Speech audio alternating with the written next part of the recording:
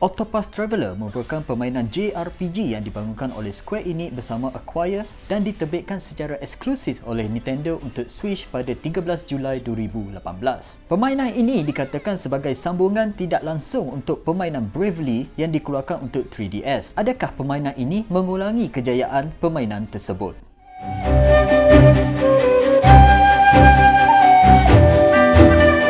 Penceritaan Octopath Traveler memfokuskan kepada 8 watak utama permainan ini, iaitu Primrose, Alphine, Tressa, Cyrus, Ophelia, Alberic, Hanik dan Tyrion. Setiap watak mempunyai penciptaan dan permasalahan mereka sendiri untuk mengembara dan juga bertempur. Penciptaan yang berasingan agak mengecewakan, manakala setiap watak hanya akan berinteraksi melalui travel banter, iaitu dialog pendek antara 2 atau 3 watak. Bagi saya, penciptaan yang terdapat di dalam permainan ini adalah terlalu biasa dan tidak membawa apa-apa yang menarik. Watak-watak ditulis dengan baik tetapi tidak mendalam, begitu juga watak-watak sampingan. Untuk permainan JRPG, Octopath Traveler sangat kekurangan dari segi penciptaan dan ini sedikit mengecewakan. Pada permulaan permainan, pemain harus memilih satu watak dan bandar tempat watak tersebut berada akan menjadi permulaan permainan ini. Selepas menyelesaikan bab pertama untuk watak tersebut, pemain boleh meneruskan pengembaraan menuju ke tempat-tempat watak lain ataupun meneruskan dengan bab seterusnya tetapi tidak digalakkan. Setiap watak mempunyai kebolehan tersendiri yang dipanggil job. Setiap job akan memberikan kebolehan yang unik untuk watak itu sahaja. Kebolehan ini bukan sahaja berguna semasa melakukan misi utama tetapi turut boleh digunakan semasa mengembara dan juga misi sampingan dan juga pertempuran. Job yang ada adalah Hunter, Thief, Scholar, Dancer, Knight, Merchant, Apothecary dan Cleric. Setiap watak mempunyai 4 bab penciptaan. Setiap bab akan memerlukan pemain untuk menuju ke satu bandar yang tertentu. Apabila tiba ke bandar tersebut, penciptaan akan membawa pemain ke tempat penjahat yang kebiasaan merupakan di dalam bangunan, hutan, pembentungan dan juga gua. Selepas melepasi tempat penjahat tersebut, pemain akan melawan ketua penjahat untuk bab tersebut. Secara keseluruhan terdapat 24 bandar berbeza yang akan dilawati oleh pemain. Perjalanan ke setiap bandar tersebut akan mengambil masa, akan tetapi apabila pemain sudah melawati bandar tersebut, pemain boleh melakukan perjalanan pantas pada bila-bila masa. Pertempuran di dalam Octopath Traveler kecuali ketua penjahat adalah secara rawak. Pemain akan mengembara dan akan bertempur secara mengejut dan tidak mempunyai pilihan untuk mengelak. Seperti permainan klasik JRPG, permainan ini menggunakan sistem pertempuran yang mengikut urutan secara statik. Bergantung kepada job, setiap watak mempunyai senjata dan elemen yang berbeza. Serangan menggunakan senjata dan elemen berbeza adalah penting disebabkan penjahat akan mempunyai shield yang hanya boleh dipecahkan menggunakan senjata dan elemen tertentu. Setiap serangan akan memberikan pemain boost point yang boleh dikumpul ataupun digunakan untuk menambah jumlah serangan dan juga meningkatkan tahap serangan. Selepas pertempuran selesai, pemain akan diberikan wand, mata pengalaman dan juga job point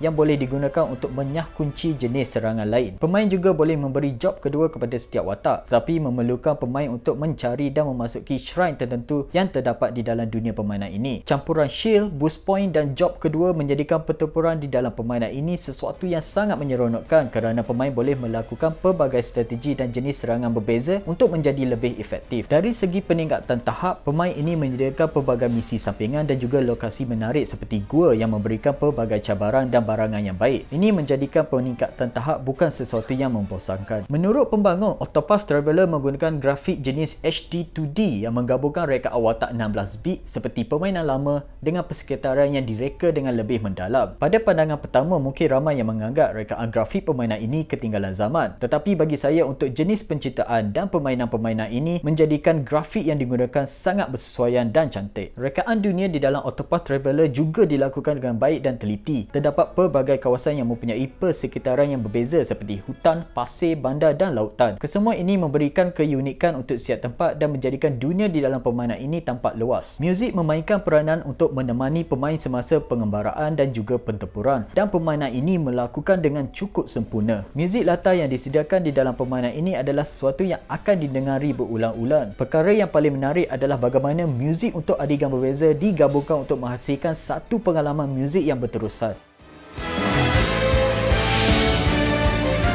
Lakonan suara yang digunakan juga agak baik, terutama untuk bahasa Inggeris. Lakonan suara yang dilakukan bagaikan persembahan teater dan sangat bersesuaian dengan rekaan grafik yang disediakan di dalam permainan ini.